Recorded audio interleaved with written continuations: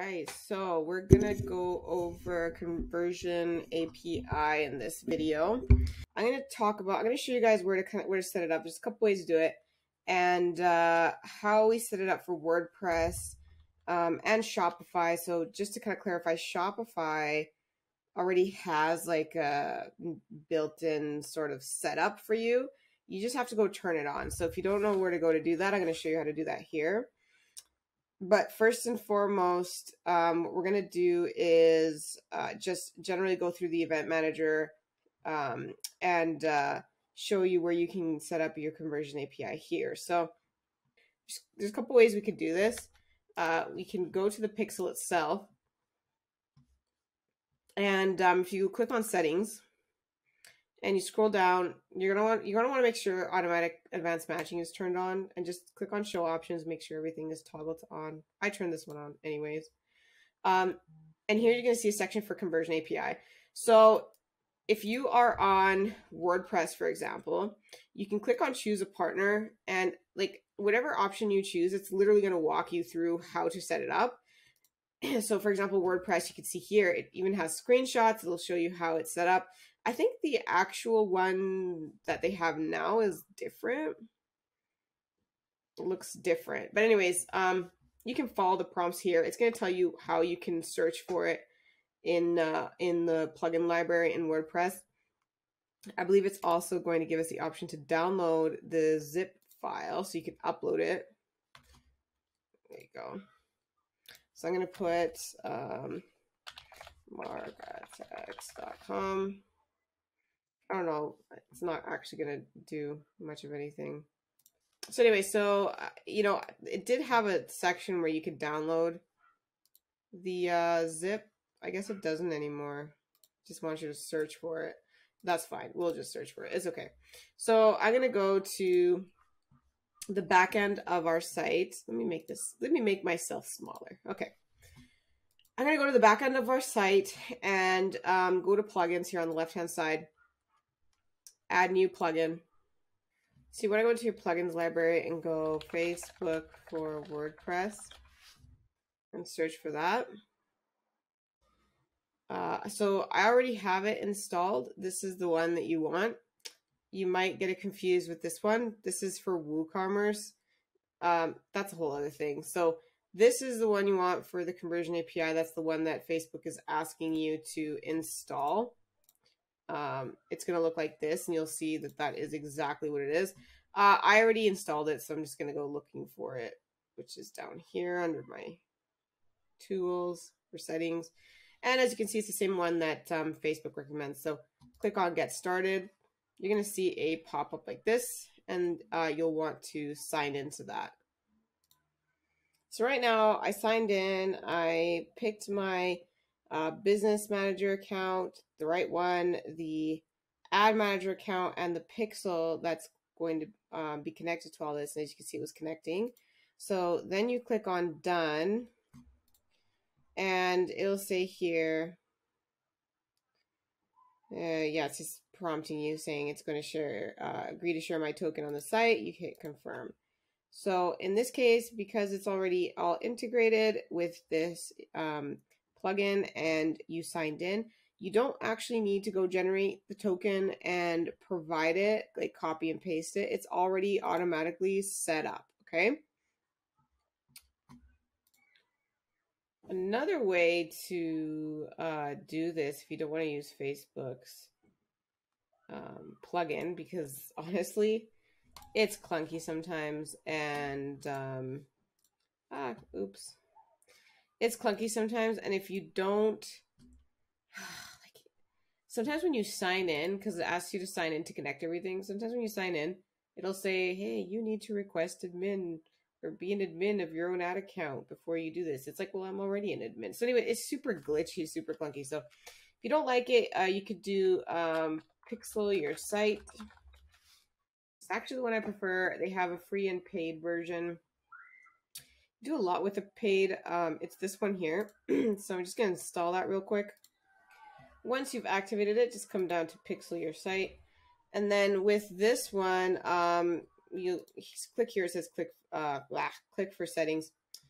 you're going to want to put your pixel ID. So let's go back here for a second.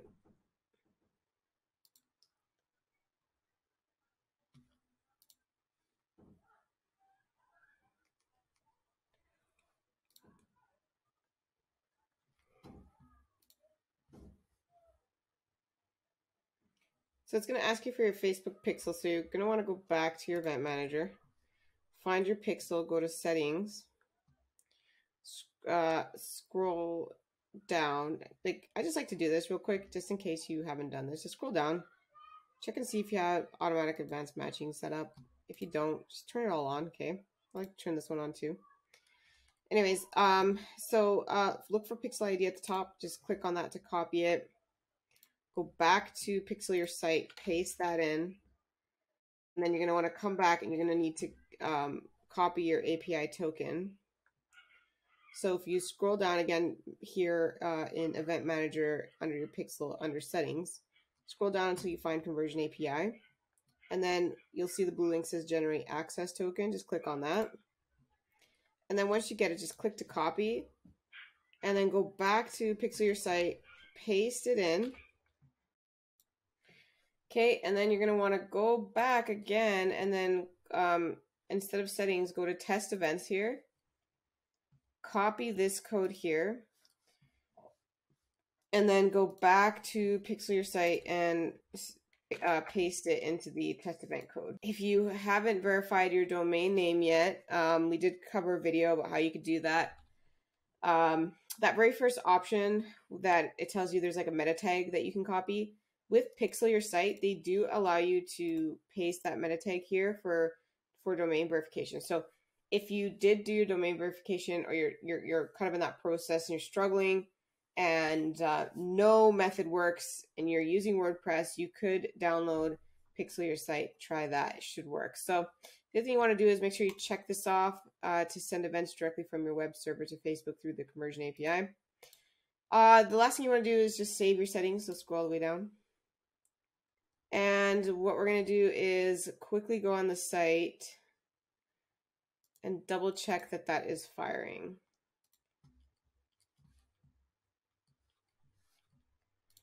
Okay, so I'm going to use my Facebook Pixel Helper. If you don't have this, make sure you go and you can Google Facebook Pixel Helper. You'll see there's an option. I'll just do that real quick.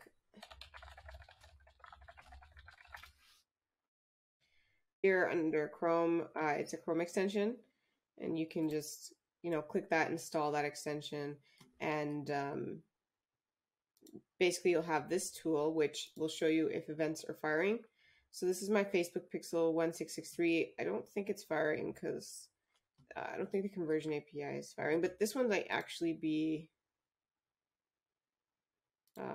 Let's just go take a look. It's gonna go here. Oops. It's going to run a quick test. You can go back to test and put in your domain name and run a quick test. I would actually do that first. And let's just check here. Okay, cool. See, we can see my pixel there. It's firing. Everything's looking pretty good. So now when we come back to our event manager, you'll see that Facebook is now sending, that the API, the server is sending in events as well as the browser. And it's all under this one pixel, just combined. Okay.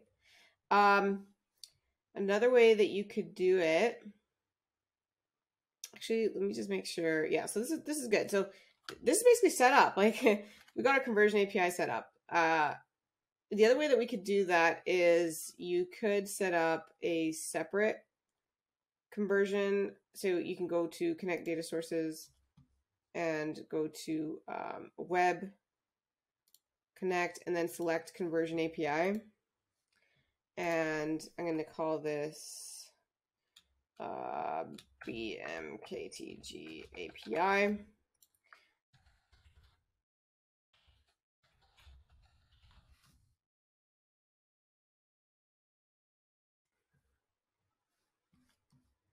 and it's going to walk you through their setup. So again, you can, click on you can do it manually, or you can use a partner. WordPress is just going to, again, walk you through how to do it with WordPress. When you go to your site, you're not going to see one, you're going to see two. They're going to be completely separate. Now, keep in mind, if you connected it, you put it together, like how we have it here, you don't need to go and create a conversion API, like a separate conversion API. Don't do that. You're just going to mess it all up by sending duplicated events.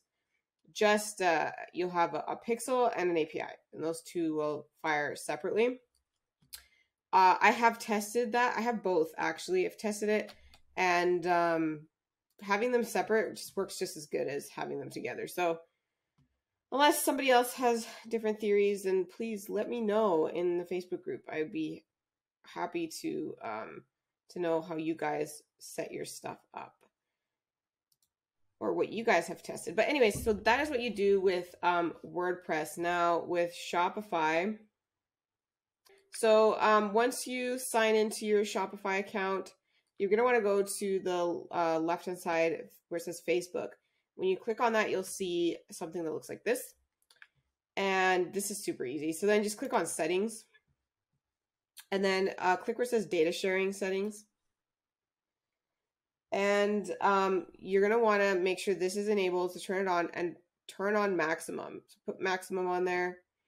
And I mean, honestly, like this here, read it so you understand what's happening, what you're sending back. And, I should make sure that your policies state that this is happening, your privacy policies.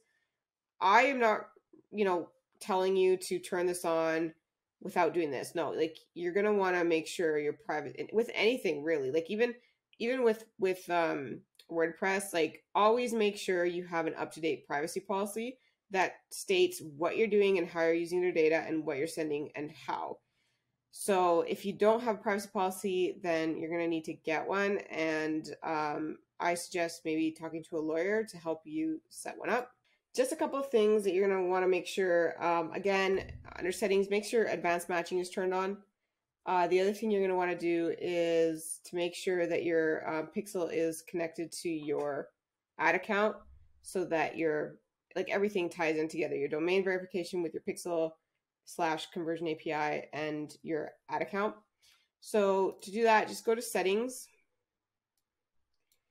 business settings, and then you're going to want to go to data sources and then pixels. Find your pixel and then click on add assets. Find your ad account, and then click find your ad account, and then click on add. And now that you can click on connected assets, you'll see that that is now all tied together. If it wants to load, Facebook is so slow sometimes. Oh, geez, I just refreshed. It's okay. Connected assets. Okay, there it is. And if you have a separate API, you basically want to do the same, right? So there it is. Okay. That's pretty much it. So very simple, straightforward. Again, if you're going to do it manually, I suggest getting a developer if you're not sure what you're doing. You can set this up through Google Tag Manager as well. But again, I'm not going to walk through that. I think that it's a little too complicated. So it's better to talk to a developer, as well as it's just, when it comes to things like that, where the developer, however it is that you set it up, you have to really make sure that your events are set up properly, or else it's going to like tank your campaigns. I would rather you talk to someone that can, like a developer, someone that can help you with that. Just make sure you don't go through those struggles. So anyways, we will see you in the next video, which is going to be about setting up your aggregated events and identifying your priority events.